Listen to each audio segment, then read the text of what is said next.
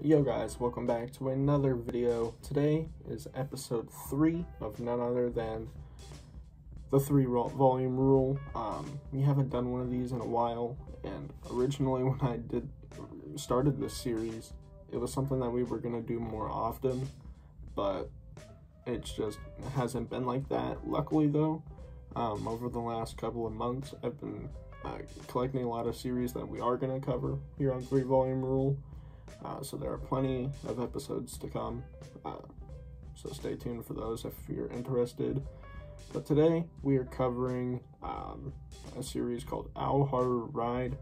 This was recommended to me by plenty of people.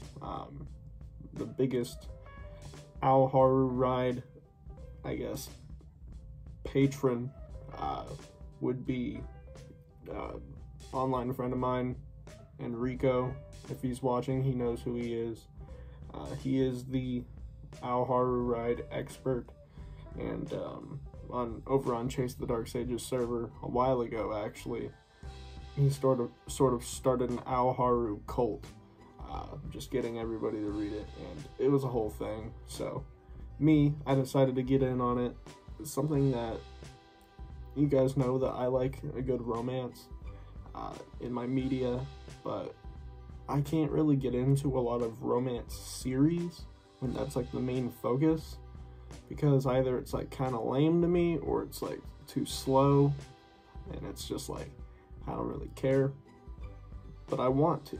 I've just made it my mission to try and find a good series that works well with me and I like it and I enjoy it, while, you know, being a romance series. And this series, I actually have it behind me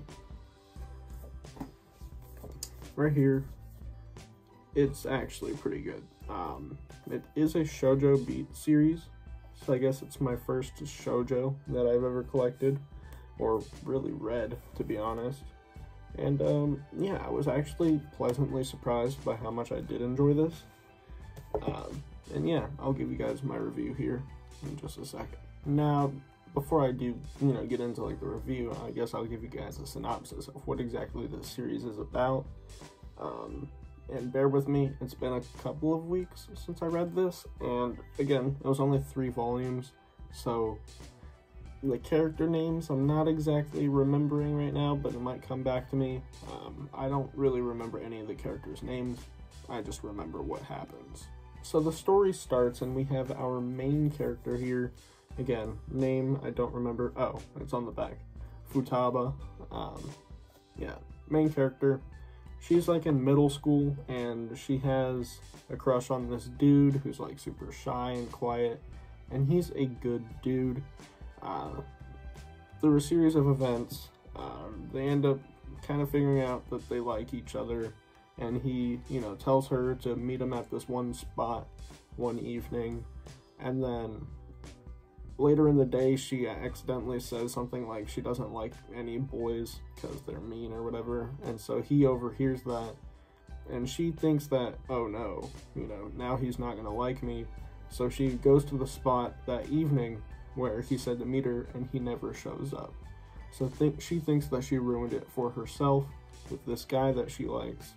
And like the next time they go to school, the guy doesn't ever show up, and then they find out that he transferred and that he's not coming back. And so yeah, she thinks that she just ruined it, and this was like the one guy that she actually liked, because she doesn't like any of the other dudes, and this guy actually liked her back, but then he's gone. So she thinks that she just screwed everything up. We go further, flash forward. She's now in high school, I think. I don't know what year of high school she's in. She might be a freshman. And there's this dude that comes to the school. He's a new student, and he looks just like her previous crush. But this dude just has a different name. Come to find out, it's the same dude. He just changed his name when his parents got a divorce, and that was sort of the reason why he had left in the first place, was because he had a bunch of family stuff going on. But the problem is that she still has feelings for this dude, and he doesn't really have feelings for her, except he actually does, and that's sort of like the whole thing, is that they both have feelings for each other and can't really like communicate it too well because of one thing or another.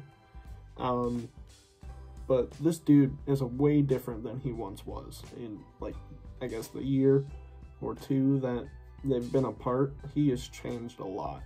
And so I guess the story really is about our main character trying to figure out what happened to him in those couple of years that changed him and made him kind of a douche now. He's still caring in some ways, but he's just cold and not as sweet and lovable as he once was.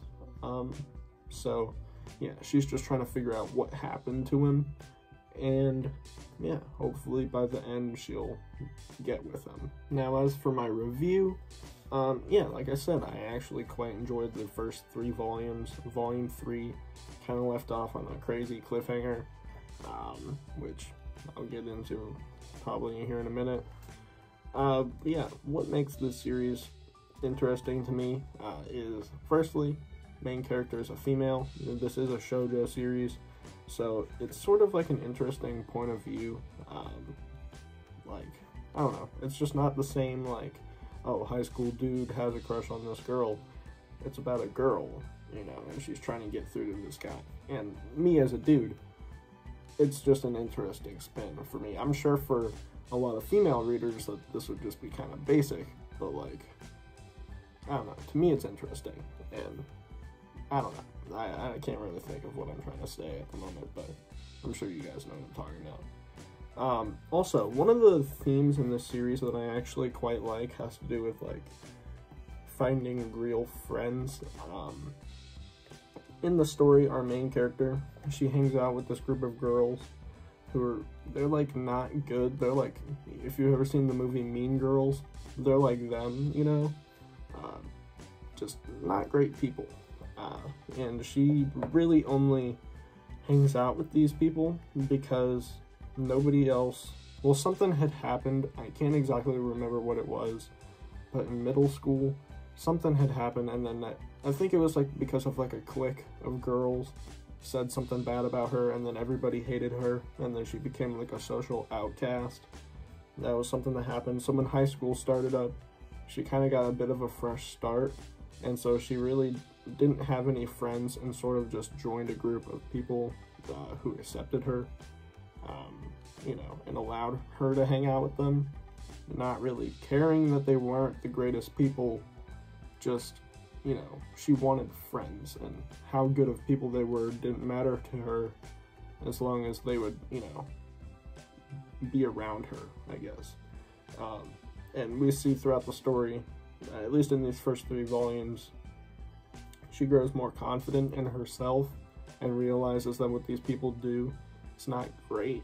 They're not good people. And so she finds real friends, makes real relationships, and sort of is like, lets it be known to these bad people, like, you guys suck. And so, like, ditches them, which is something that I vibe with because I've experienced that myself in the past, more recently.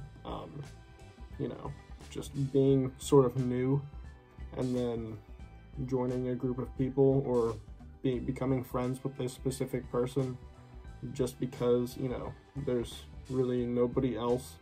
That's like the first person that came to you. And then over time you start to realize that I really don't like this person because they're not good. And then you start to make real relationships with good, decent people, and then you make real friends. And yeah, that's something that I just vibe with because of personal experience. Where this story gets really interesting though, and sort of like sets up the whole drama thing, you know, where it's like, ooh, this is getting spicy, is where in the story we're introduced to a new character who becomes one of main character's best friends. She is also like a social outcast, and that's sort of why, and she's made fun of, which is why the main character becomes friends with her and ditches the people, her other friends, who were making fun of her, because she's like, that's not cool. So she becomes friends with this girl, they hit it off, and they're good friends. And then, again, through some events, this other girl ends up liking the same dude as her. and it creates like this whole drama between them, but then, spoiler alert, they kind of end up like agreeing that, you know, we're still gonna be friends, but like whoever gets them sort of thing, and we're not gonna be mad at each other, you know, we're both gonna try our best to achieve the goal that we want, and not gonna let it get between us. And so that happens. And then the end of volume 3, again, 3-volume rule, I didn't read further than that. Something happens at the end, and then it's like, oh crap, you know, what just happened? It's one of those moments. I'm not really going to elaborate here, just because if you want to know, go read it. That's not really the point of this video. But yeah, really interesting stuff, and you can tell that in volume 2 and then into volume 3, that's where the actual like drama part starts to pick up. So yeah, I'm getting really invested into what's happening. The first volume just sort of lays the basis, and then the latter half of volume 2, and again volume 3, that's where it starts to get good. And yeah, so overall, Haru Ride is pretty solid for a shoujo series, for a romance series. Like, I tried reading Wotakoi. That was like the first romance manga that I had ever read, and I did a whole Valentine's Day special review on it, and I really enjoyed it for the most part, but it was overall pretty weak because of, I think I may have talked it up a little bit more in the video than I probably should have. And like my review, it was honestly kind of mid, and I mean, it was good. I liked the idea of it, but it was just not something that I would continue to read because of how episodic it is. There's no like, it felt like there was no stakes at all, and it was just kind of like friends doing friend stuff. And I was like, I don't really care. There wasn't enough drama to keep me invested. This series has got that, which is why I think I am going to stick with this series, and this could go down as a romance series that I end up really enjoying. It is a finished series too, with 13 volumes, so it's not actually a big investment to collect or read, because, again, not a lot. And yeah, but the problem I have with my 3-volume rule videos is that when I cover a series that's already like finished or has like a lot of volumes out, if I don't collect the rest of the series soon after I read them, then I'm kind of gonna forget about it and not want to read it anymore. Even though I do really like the series, my priorities change if I don't start picking it up again and reading it. So after I make this video, Haru Ride I think is going to become a bit of a priority series for my pickups, and I'm going to be picking it up and then read it through, and then probably do a review on the series when I finish it. So yes, this does pass the 3-volume rule. Good series, and if you're looking for, you know, a drama romance sort of thing, definitely give this a shot. Really a change of pace for me, because again, still not super used to this kind of stuff, but really enjoyed it. So yeah, anyways, that's going to be about it for my review. I hope you guys did enjoy, and if you did, please be sure to leave a like and subscribe if you haven't already, because I would greatly appreciate it, as we are getting super close to 200 subs, and of course I want to hit that goal by the end of the year. So if you guys could do that for me, that would be dope. And yeah, let me know in the comments what you guys think. If you have any other romance series that you think I would enjoy, because it's something that I would like to explore. So yeah, reach out, and yeah, I'll catch you guys in the next one. Peace.